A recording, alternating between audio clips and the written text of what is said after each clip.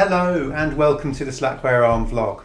Before we get started, I need to make a little hardware modification to the NAS case. You can buy this case from the Pine64 website, and inside has my RockPro64. I made a video a few months ago where I assembled this, but I haven't done anything else with it since then. And when I came to begin this episode and actually installing this machine, the way I'd set it up was that I put the USB to serial cable.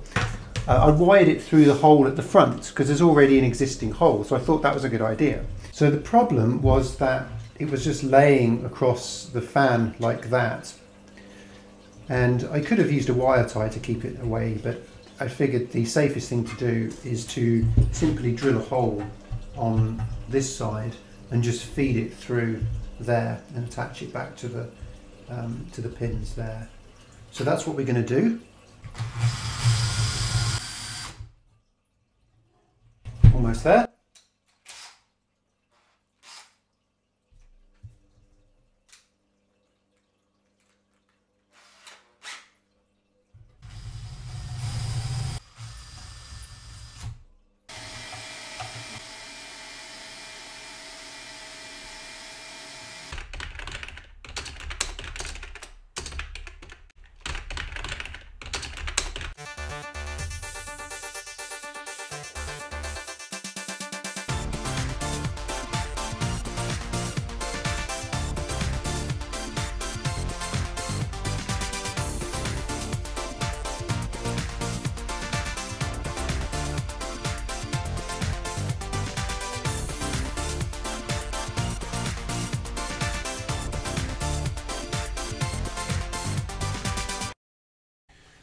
Okay, so I have it back here in my office, and really the purpose of this episode is to install Slackware AArch64 Current, which is the development branch, onto this RockPro64.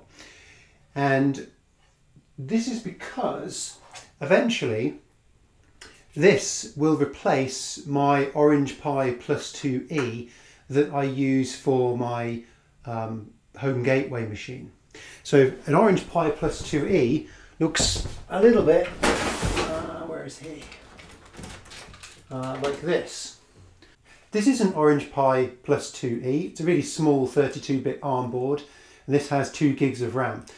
I use one of these as my home gateway machine to do natting and everything else. So the thing about this is, and this is also one of the reasons why I no longer develop the 32-bit ARM port, is because this only has USB version 2, which has a much slower data rate than USB 3. And the issue with that is that when you've got fibre to the premises, like I do, you can't get the full speed out of the fibre. So at the moment, I'm paying for a speed that I can't utilise. So I'm looking forward to being able to replace this with the RockPro64. Now, the thing about the RockPro64 is that, as you can see, it has 2 USB 2 ports, which are the white ones, and it has a blue USB 3 port and a USB-C port, which is the smaller one at the bottom. And on the reverse, it has just an Ethernet port and HDMI and the power. Now, what this means is that, and this is where the issue comes in for the Orange Pi Plus 2E, because the Orange Pi Plus 2E has a network port, a gigabit network port, and USB. But the way that my NAS is set, well, in fact, this is the same for anyone really. So with fibre to the premises, you have Ethernet presented to into the premises. So you have fibre, and then it has an Ethernet presentation on the end of it, into which you connect your router, or in my case, the router is a Linux box on an Orange Pi Plus 2E. So that side sorted out. But what about the internal network? I'm not using Wi-Fi on this. I don't use Wi-Fi, at least not for that network. So that means I need an additional adapter to connect to the wired Ethernet. So I've got one Ethernet port for the uplink to the ISP, and the other into the local network. The way I've accomplished that with this is to just use a USB dongle. and that's where we hit the speed limitation with the USB 2 interface. So on the RockPro64, what I'm going to do is connect the onboard Ethernet to the LAN into a gigabit switch, and I'm going to connect the uplink to the ISP, to the Ethernet presentation, via a USB-C to gigabit dongle. Once we release Slackware 15.1, I will migrate my home gateway over to this machine. Before I'm comfortable replacing my Orange Pi Plus 2E with the RockPro64, I need to thoroughly soak test it, which means that I'm going to be putting it through its paces. I want to make sure that the board is stable. I know that my build machines for the Slackware project are stable. They've been building now since I started the 64-bit ports. So those, I'm really happy with those machines. But this particular one, it's brand new. It's never been switched on.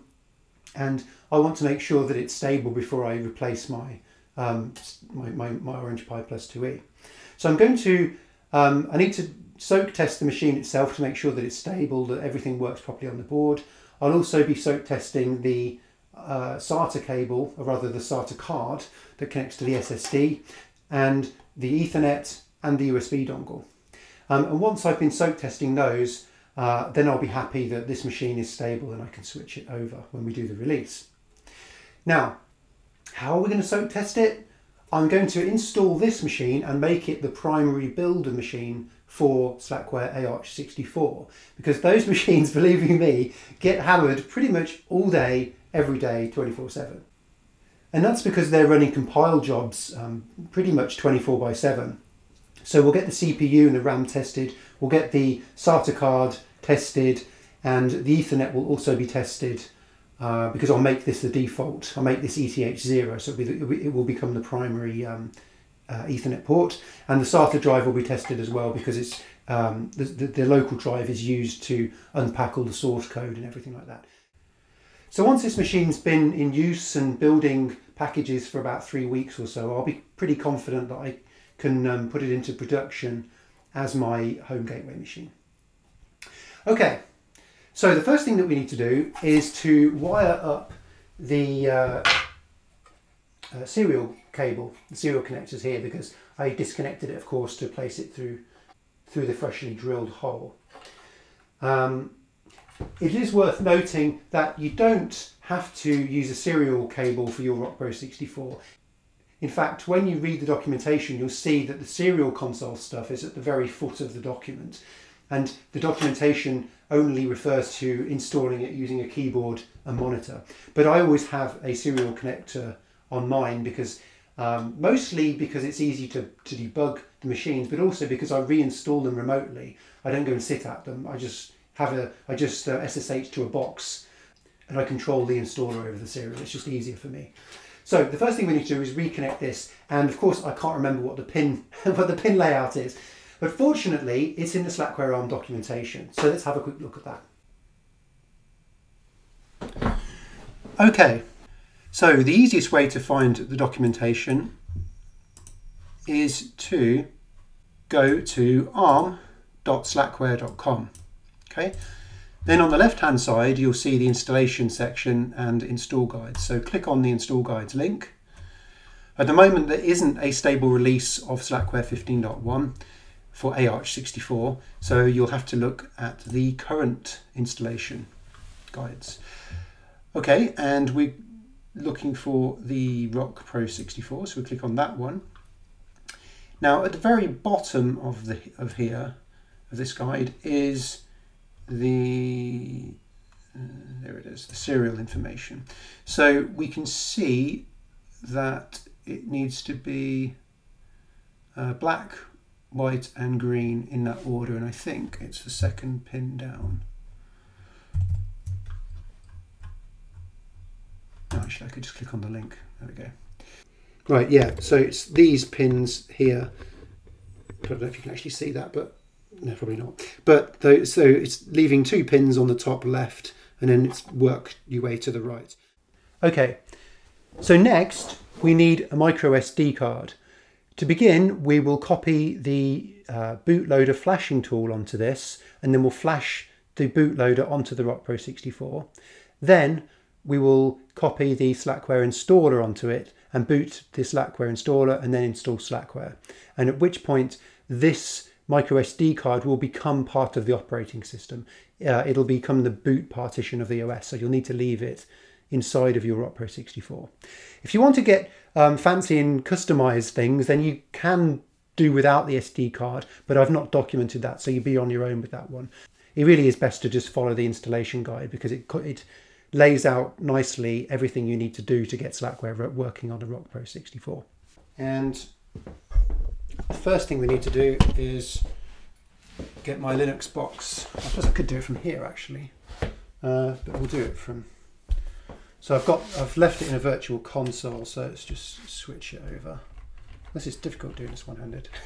There we go. Right, so we've got ourselves the KDE desktop. Okay. So if we refer to the Slackware installation guide, you'll see there's a section called installing the bootloader to SPI flash. Now it talks about jumpering, bridging pins 23 and 25. Because this is a brand new, never before been switched on RockPro64, there is no bootloader in the SPI flash, so I don't need to bypass anything. The only reason why you want to bypass the bootloader is if there's an existing bootloader installed that has a particular configuration that prevents it from booting from the SD card by default. But because there isn't one, I know that from the factory they come with nothing at all, then the embedded firmware will boot from an SD card initially. So in this instance, we actually don't need to bridge the pins. I'd be very surprised if that's changed from the other RockPro64. So I'm pretty confident that we don't need to. So I don't need to follow that section or those specific instructions there. But we do need to copy the flashing tool onto the micro SD card. So I'll insert the micro SD card into my adapter and plug it into my machine here. Okay, and like that. Okay. Oh yeah, dmessage is turned off by default. So switch myself to the root user of my Linux box, tail, and of course it doesn't like it. Right, okay, let's try the other one. Okay, for some reason, that's interesting. So for some reason, the second USB port on my x86 machine isn't happy, but okay, never mind. The first one is. So, yeah, so this micro SD card already has something on it from a previous, I think from the Pinebook Pro installation actually, so that's fine. In your case, you need to be careful about what you're going to overwrite and, you know. Okay, so I'm going to blow away everything on this SD card because I know that I don't need it. In the installation guide, it walks you through downloading the Slackware installer and the bootloader flashing tool. But in my case, I don't need to download them because I have the master tree at home available on this machine. So platform ARC, bootware, recovery, RK3399, there it is. So I do need the instructions though. So xzcat, like, oh, it's, oh yes. So this little instruction there, let's prefix that, is just wiping out the partition table. So in my case, well, it's doing more than that. It's wiping out more than just the partition table, but it's basically clearing how many, like 100, oh no, 10 megs. It's clearing out 10 megs off the SD card. It's more than enough to clear out partition tables and other stuff. So dev SDA and counts equals. Now, again, as I say in my other videos, be very careful. Don't just follow anything I'm doing in a video because my, you know, what I'm actually doing here is live and it's on my specific systems. SDA on most of your machines is probably your primary hard disk or primary storage. But on my case, this x86 machine runs off of NF runs off of NMVE. So SDA is unoccupied. Well, actually it's occupied now because it's occupied by the SD card. So make sure you always double check that. As you can see, I'm highlighting up here that the SDA is the 32 gig storage device, which is the micro SD card. So OF equals SDA. Okay, that's fine. Okay, and then we just need to flash it. So we'll flash that like that. SDA RockPro64. It's definitely the RockPro. Yep. Okay. Sync. Okay. So that has now been written to the storage, and I can safely eject it or disconnect it from the PC. There. Now it's ready to be inserted into the RockPro64. Next, I need to connect the HDMI cable to the RockPro64 so we can see what's going on the screen. Next, we need to insert the micro SD card into the slot, which is on the side.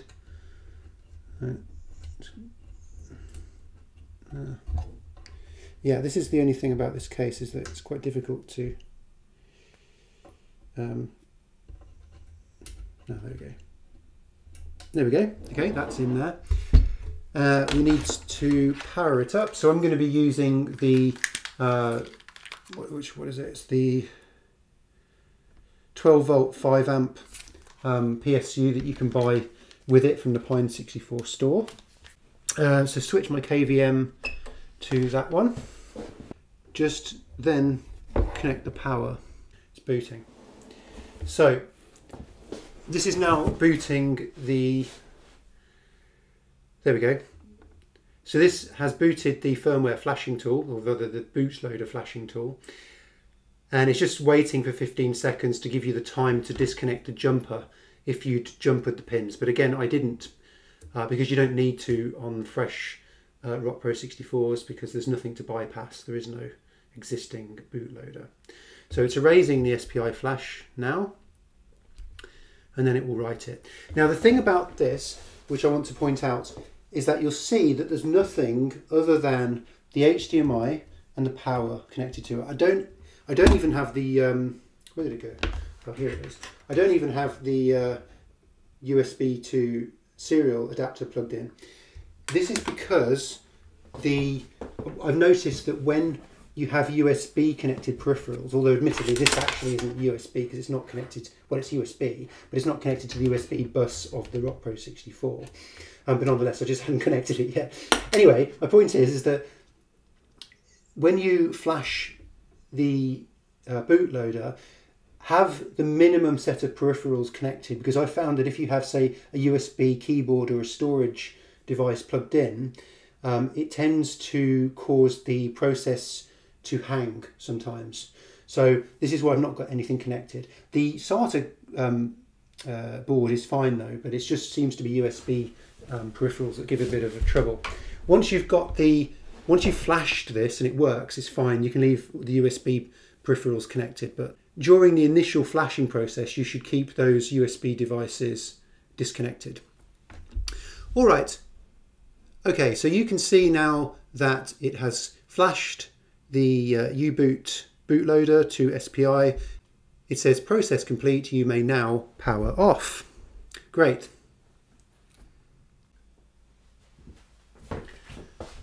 Okay, so the next step, I haven't actually powered this off yet. I've just switched the KVM from the RockPro64 back to my x86.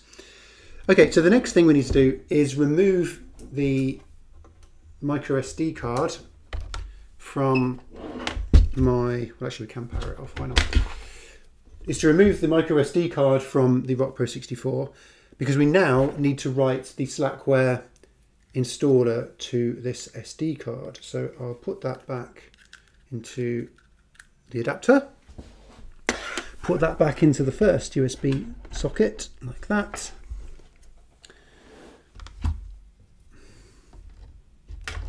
Okay.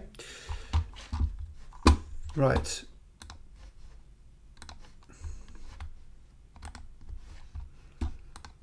Okay, so message tail.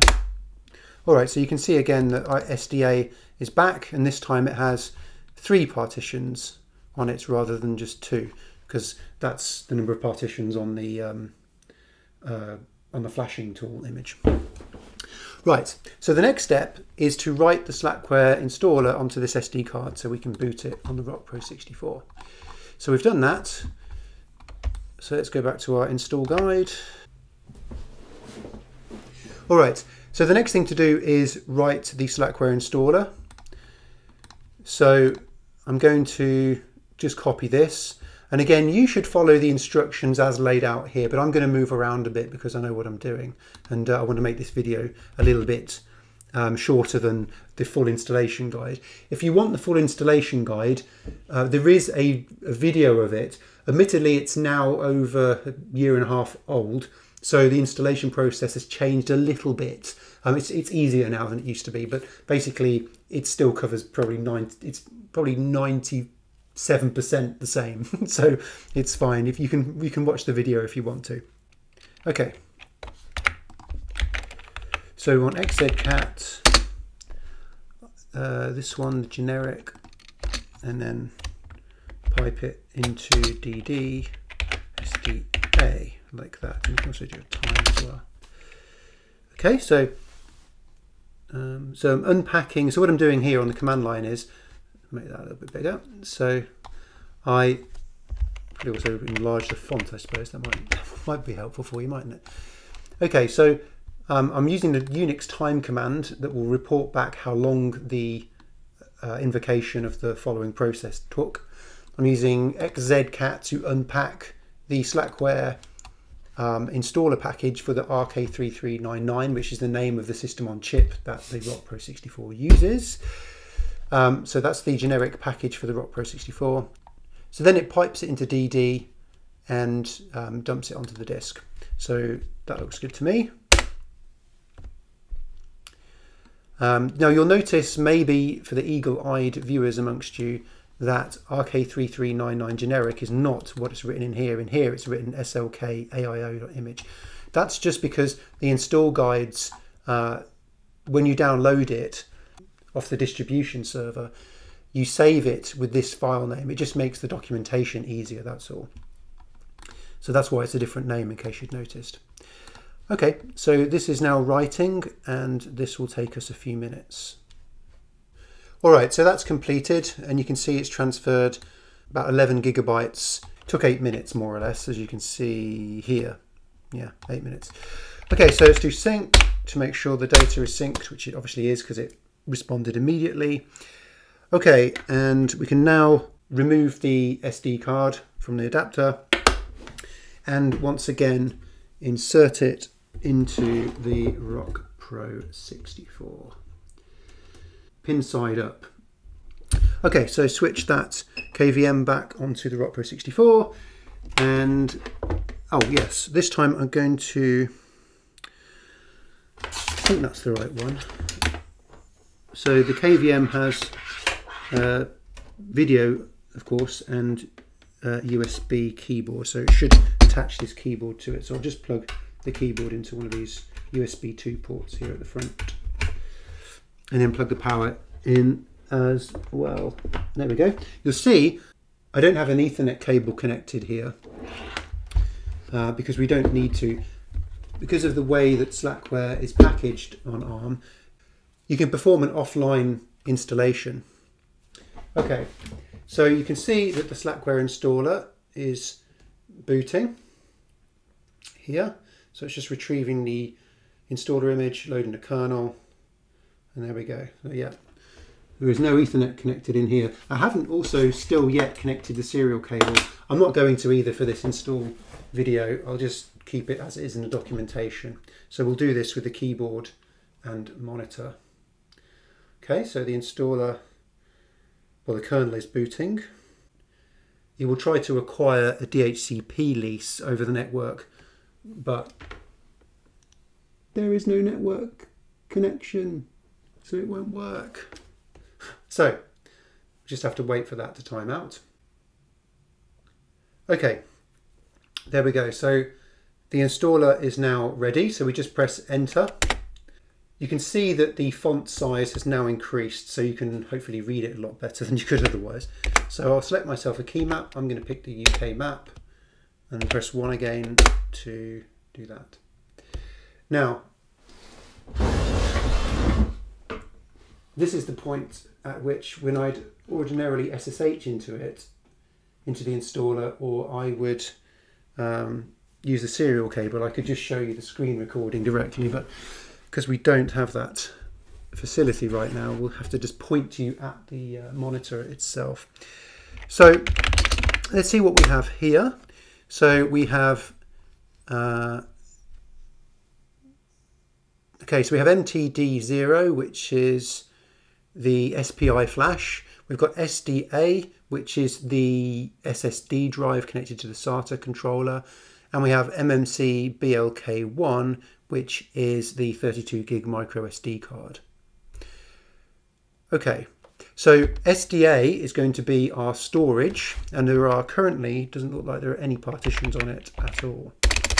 fdisk/SDA, P, no, there's nothing.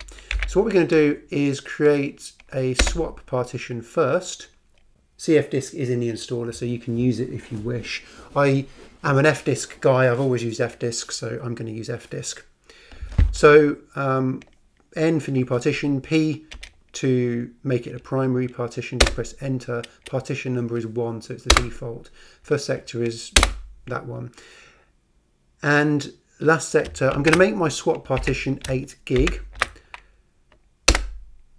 You don't need an 8 gigabyte swap partition. It's just that because this is going to be a build machine, I do need copious amounts of swap space. One of the build machines was sitting at 7 gigs of swap used because it was building like Qt or something. Building some of these open source projects requires huge amounts of RAM, and this has only 4 gigs of RAM, the RockPro64. So when it comes to particularly the linking process, you know, it does tend to consume swap space. So for this build machine, I'll set it to be an 8 gigabyte swap partition, but you can probably just get away with 2 or maybe even 1 gigabyte. I'm now going to change the type of it to 82, which is Linux swap. If you look P, print partitions, you'll now see we have a single partition of size 8 gigabytes of type Linux swap. Press N to create another one. Press P for, again, it's going to be a primary. Press 2, or just press enter to accept that it's going to be the second partition. First sector will continue after the last, or rather the end of the first partition. So we'll just accept the defaults, and then just press enter to accept the last, like that. And then just press A to make partition 2 bootable, which actually I don't think you need to do on ARM, but I do it anyway as a hangover from x86. I've never tried not, I think I have tried not doing that, but anyway, that's what I do. So in the end, you'll see that we've got 2 partitions. The first is a swap partition, and the second is the remainder of the storage available on the SSD, which equates to 215 gigs. Okay, and we can now write that partition table like that with W. Now, don't worry, you're not expected to just follow this video and know how to do this. All of these steps are fully documented in the install guide. It's really easy. So now we just type in the command setup like this. Okay, and we've already set the key map, so we don't need to do that. We press enter on add swap. It automatically detects our 8 gigabyte swap partition. I don't need to scan for bad blocks. If you're attaching a known, well, kind of an unknown or old hard disk to these machines, you might want to scan for swap. But also realistically, don't connect an old hard drive to these machines because like it's going to break anyway, so don't do that. So ordinarily you can just say no here. Sometimes when I have used really old hardware, which is what I used to do until a few years ago during the pandemic, when pretty much all of my old hardware broke within the space of maybe 2 months. Back then I used to occasionally scan for bad blocks, but these days I just use newer hardware and I don't do that. Okay, so now we press enter and it asks us to choose our root partition. So I'm going to select SDA because that's the only one I have. Format it. I'll pick ext4. You can pick any of the others if you want, but I always use ext4.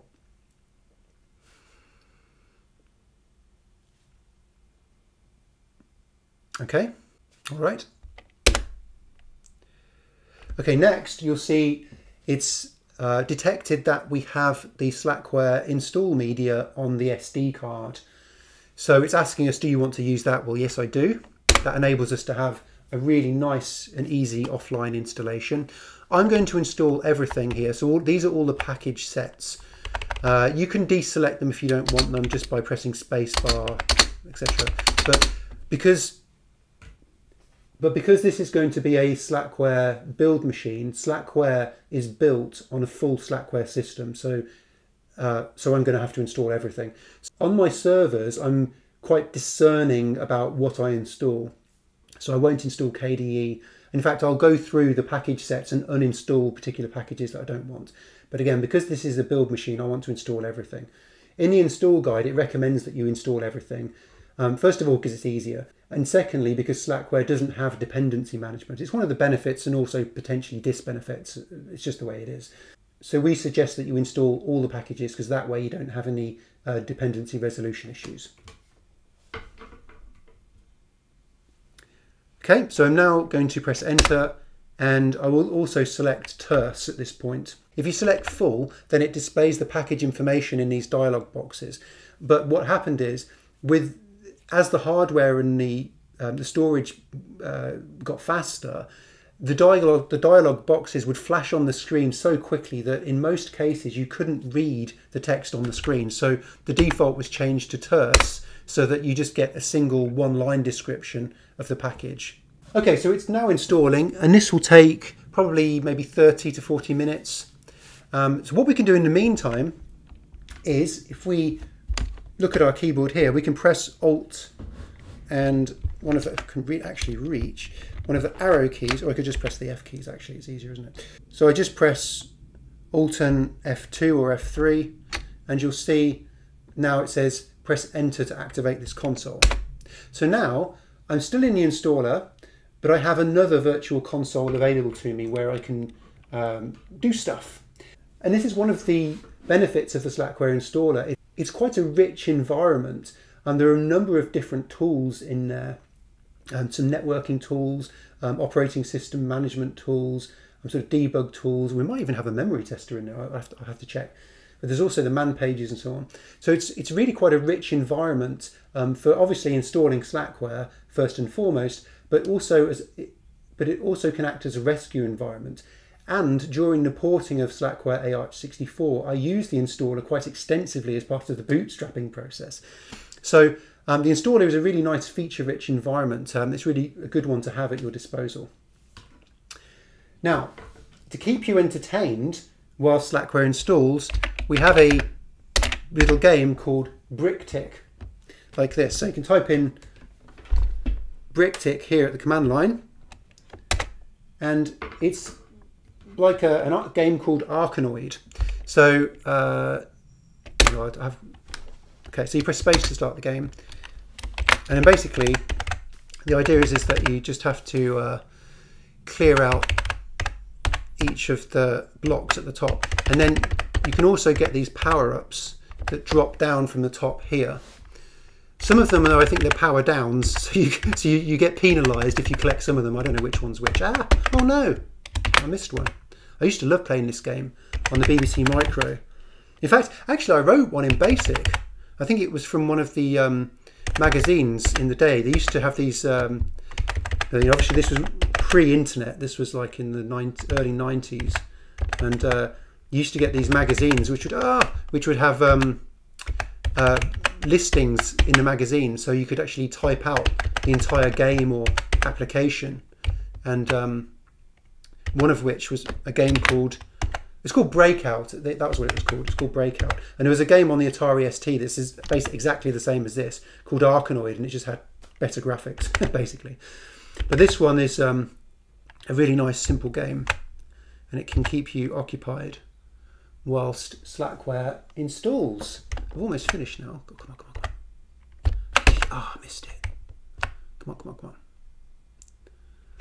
Some of the tricks as well is to try and bounce the ball off the edge of the chevron, you know, the angle, oh no, the angle brackets. Come on, come on. Let's see if I can get that power up. Oh, I've got one more life. Oh, come on. Oh, there we go. Oh yeah. Okay, cool. Right, so then, once you've had enough of that game, we can then just use the key, alt and function keys again to switch back to the installer screen and see how we're doing. Okay, so the packages have now installed and we're in the post-installation phase of the Slackware installer. So it's now synchronizing the operating system initial RAM disk, which is the small environment that is used to bootstrap the OS proper. So inside the operating system initial RAM disk, it contains the kernel drivers to address, you know, the SATA card and anything else on the board. And there is a tool called os-initRD MGR or os-initRD-MGR, which allows you to manage this initial RAM disk so you can customize it, add in extra modules and so on. Okay, so we can now remove the Slackware installer. We don't need that anymore. I don't need to do that. So yeah, we can recommend, the recommendation is no to configure console settings, to leave that as no.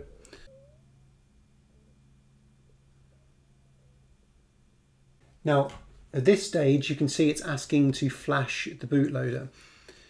Now, because the version of the bootloader that we flashed at the start of this video is the same version as the one that's included within the installer, there is no need to flash it. But sometimes the initial bootloader is an older version than the version that's included in the installer. So it'll tell you that if that's the case, and you should always flash it. But in this case, you'll see that it's not. So we don't need to flash it. And the default is no. So we'll just say no. We can configure the mouse here. You should just pick, I always pick just IMPS, but you can also pick USB connected mouse. Either one works. Host name, this is going to be called, this one is called Marvin. So we'll call him Marvin.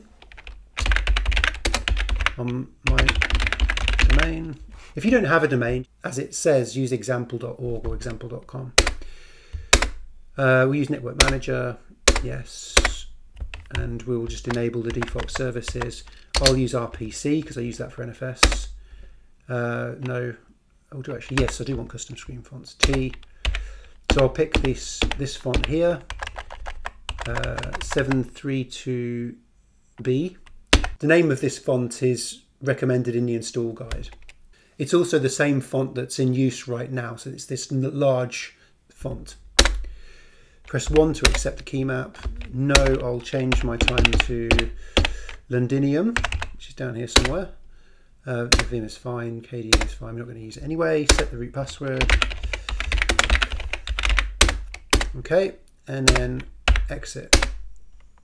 And we can just reboot like that.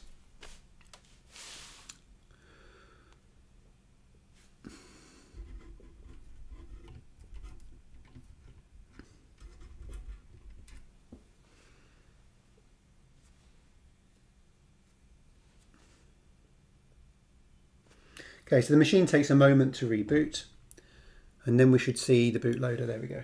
Yeah, the bootloader's back on the screen.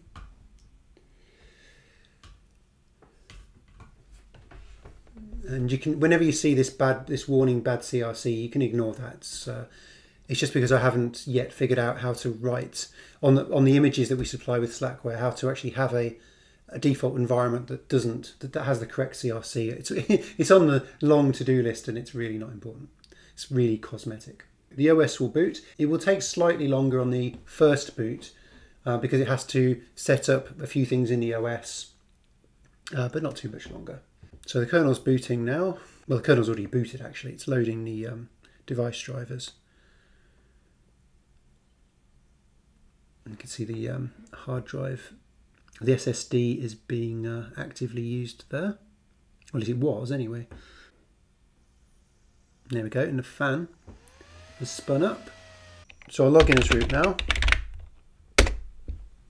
Okay, now what I'm going to do is, I've got a network cable over here, which I'm going to connect in. But I think, so I've got my network cable now connected in there, but I think, okay, we've got a little issue with this fan here. Because it's stopped, okay. Some of these fans, I'm not sure if it's an issue with the boards themselves or whether it's the actual, well, I think it's something to do. Okay, so I've got that connected in there, but I think that I have an issue with one of the, with the wall socket, with the wall port. It's 0. Yeah, it's negotiated at 100 base TX, so 100 megs a second. It should be a gigabit speed. But yeah, I think that's a problem with the wall socket. It's not a problem with the machine itself. I've had the same issue with other machines. I just need to fix the. It could be the cable, I suppose, but it probably is the wall socket. Right. So what we're going to do is because I want to soak test. Right, because I want to soak test the USB dongle within the USB-C port, I'm going to make this ETH0. So if we insert this here, so if we insert, so let's just insert that like that. Okay, I don't need to connect a cable, I suppose I could actually. And let's disconnect it.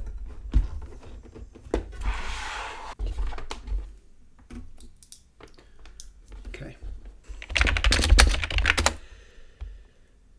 Okay, so you can see we've got.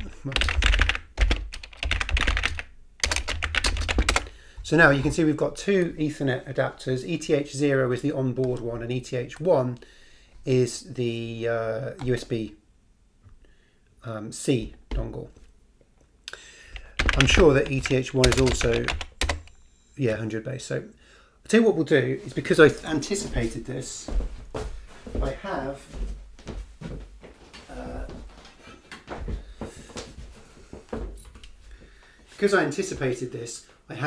a separate cable that's plugged directly into the switch. So let's just disconnect that and connect in this one instead. There we go. Now, how did that fare? There we go, 1000 base T. Perfect. Now, yeah, so I think that's probably the wall socket. I need to deal with that at some point. I want this one to be ETH0. Okay, so the way that we'll do that is go into / etc udev rules.d. So edit that file there. Now, if we jump here at the end, you'll see that the MAC address is this one here. Okay, so I've highlighted the MAC address, so it ends in 6D64, and if we do if config-a 6D64, so ETH1 is the USB-C dongle, and its MAC address is called, or Ethernet address as it's called here, ends in 6D64, whereas the top one, which is the onboard one, ends in 093F. Okay, so we want 6D64, and we should find that is here. So this udev rule maps onto the device that has this MAC address, which it has called or named ETH1. So all we need to do is just change it to ETH0 like this. So I'll now reboot to make sure that it comes back up with the correct assignment.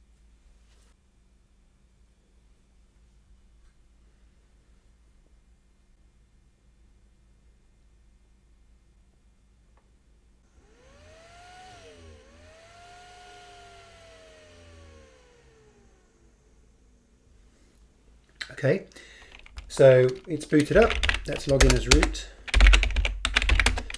Okay, config.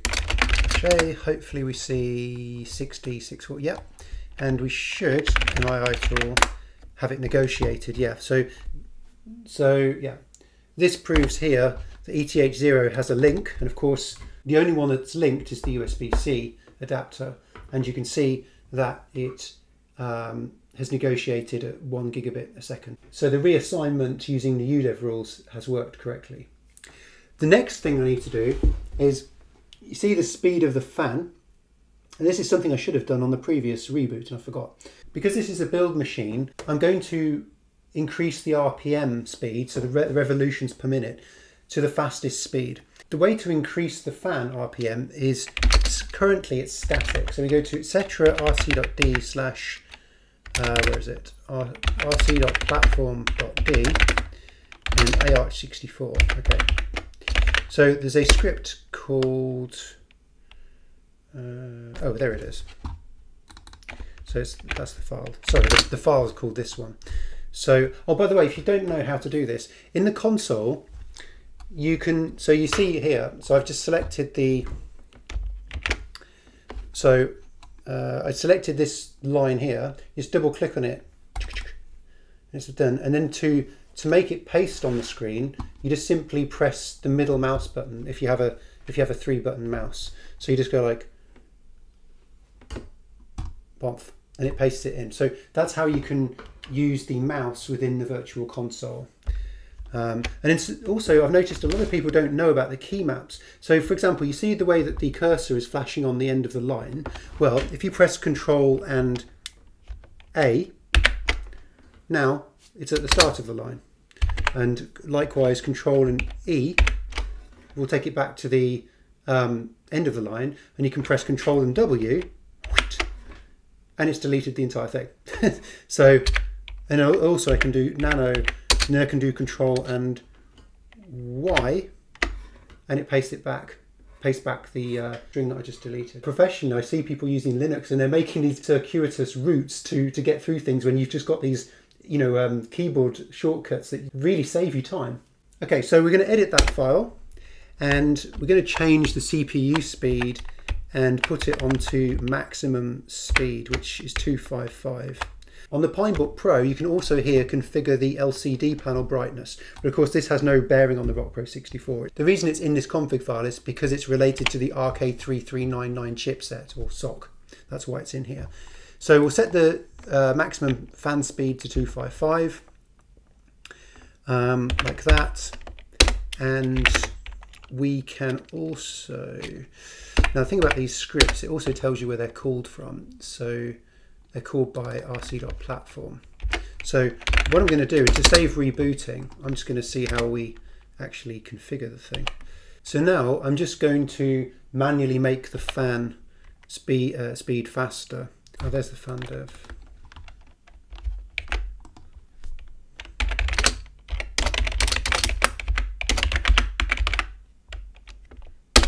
There we go. Oh, I meant 255 actually. Let's put it on maximum.